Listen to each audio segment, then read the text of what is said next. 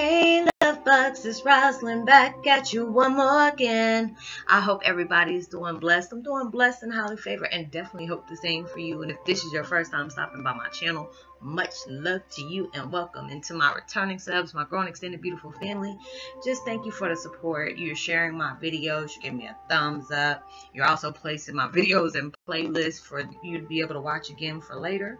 Just for a little friendly reminder, is truly a blessing. So thank you for allowing me to be in your life as you are a part of mine. So with that being said, much love to all. Namaste, love and blessings, love and light, and many blessings are definitely coming your way.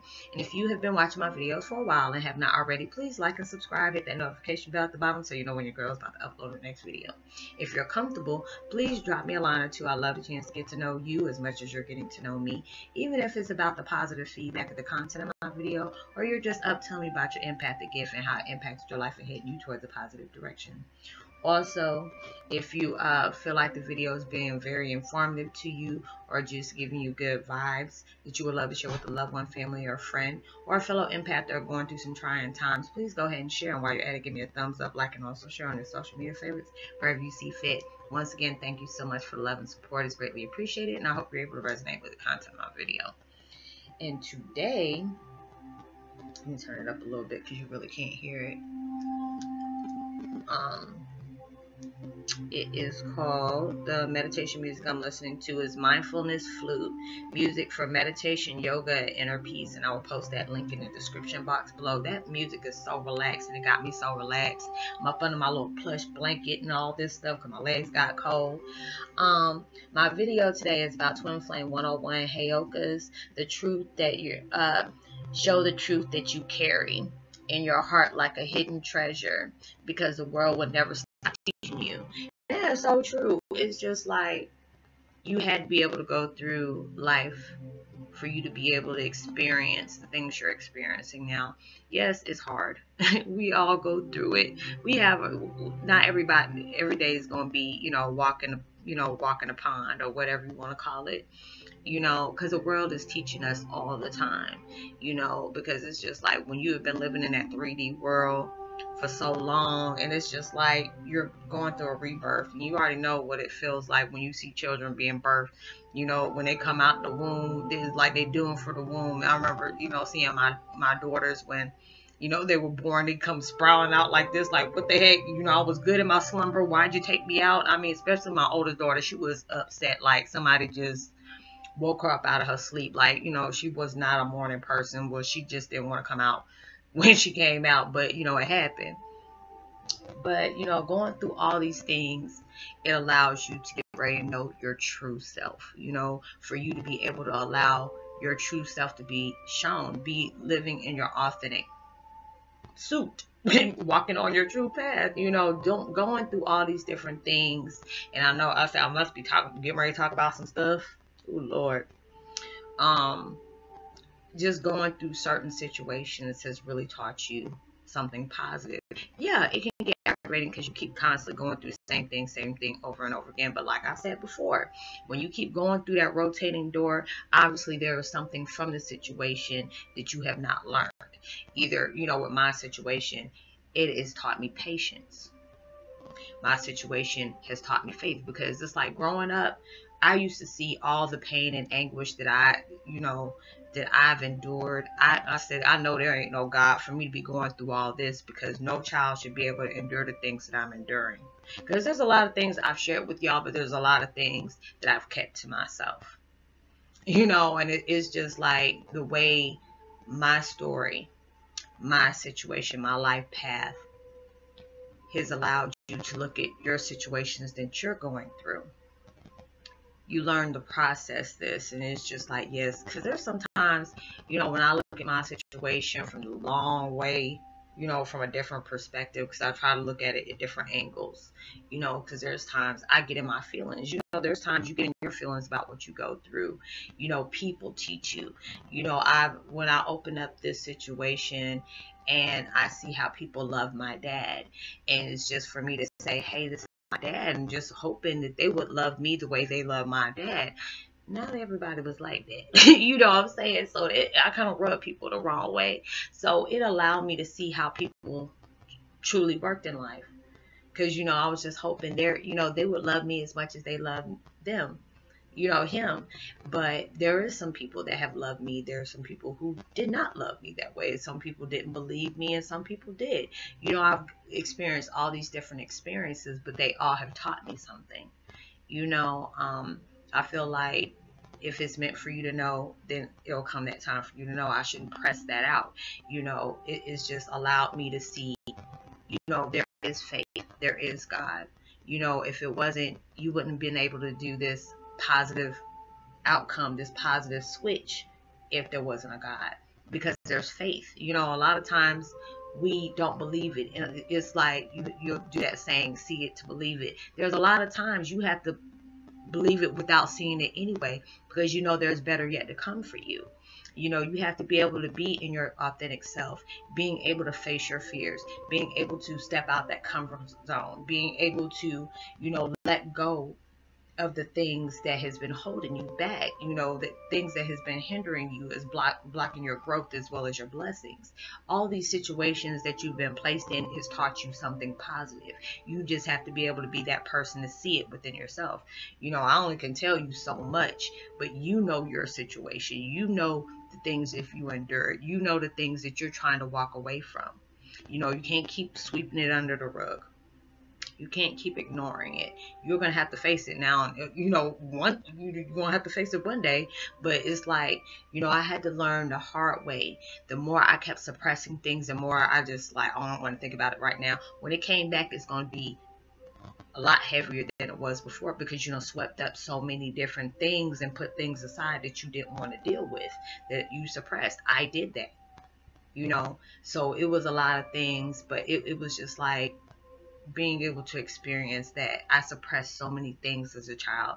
When my children asked me, when you didn't have abusive childhood, my kids like, what, Mom, my friends know about the things that going on in their life when they were little. They used to tell little stories and stuff like this about how they grow up. Why don't you do that with us?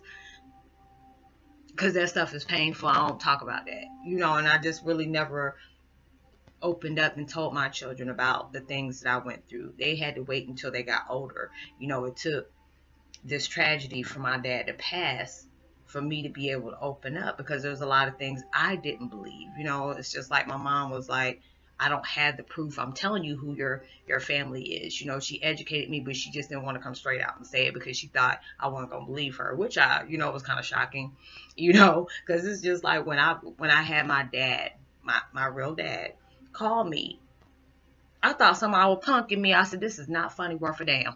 I said, why does somebody keep calling me and saying that they're Prince and leaving me a message? Because I would erase it every time. And, and then after all that was said and done, my adopted father, my mom's ex-husband, said, why didn't you call? I said, now, any other time you sit up here and said this man wasn't my dad. Now, all of a sudden, when I say this, now you want to flip the script. So it's just a lot of things I had to be able to go through. A lot of things I had to heal from. A lot of things I had to really see for what it was. The truth was not pretty. And my mama told me the truth was not going to be pretty for what that was, because she couldn't open up and tell me that because, number one, my mom was dying. Number two, I was the only living child, even though I wasn't her blood child. My brother was out doing whatever, locked up. And my mom, my sister, she had passed away in 91, 92. I was the only child she had left.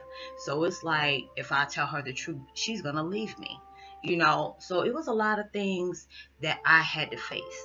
There's a lot of things I had to see for what it was. Can't worry about how people thought of me. Couldn't worry about how people were going to respond to me, how people were going to see me. I couldn't allow that to happen because that is fear stepping in. It's just contradicting myself. I'm not going to do that. This message is for people that need to get that message out.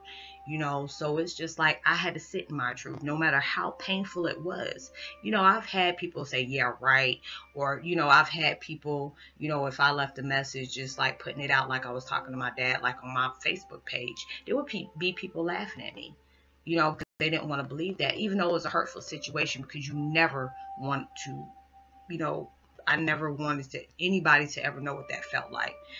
My journey is not not meant for everybody to understand. Yeah, you know, they say that my dad never had children, but I was born way before he got famous, so of course you wouldn't know about me, you know, and plus my dad was a very private person.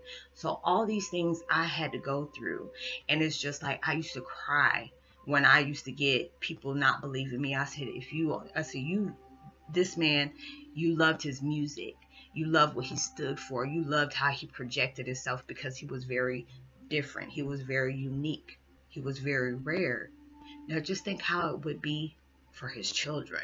You know, I can sit up here and relate to Paris and Paris Jackson, Prince Jackson, Blanket, and all them. I see what they had to endure, but the only difference between me and them is the fact is they were able to be with their father. Mine, I wasn't. So that was the most painful situation I could ever go through, and never want to wish that on anybody. And it's like, it's hard for me to catch closure because my dad's everywhere. People always projecting out different videos, different music, different links about him. Some of them were good, some of them were bad. So I had to be able to adapt to all this new life that I wasn't even aware of. Life teaches me every day. Every day.